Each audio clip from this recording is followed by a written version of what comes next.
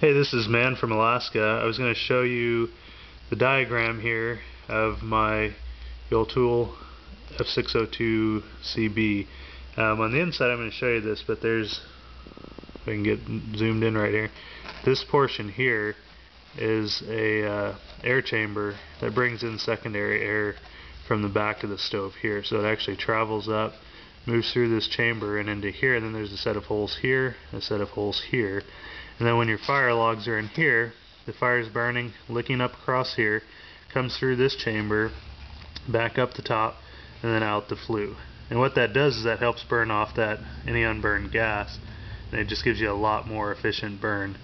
So I'll go ahead and show you that on the stove now. Here's the stove opening. If you look, there's that air chamber that brings in secondary air, comes out those holes and burns the unburnt gas.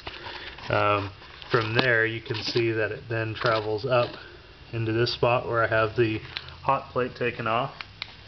You can see down in there. So it comes up through here and then it travels underneath and then back out.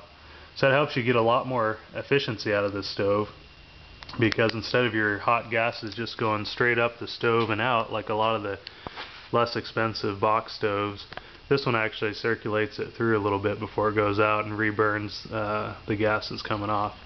So that really contributes to the stove being a really efficient stove. I've burned a lot of box stoves, and this is probably the best that I've used. It's really efficient, it heats nicely, easily get a 5-6 hour burn time out of it, and it's because of that internal design.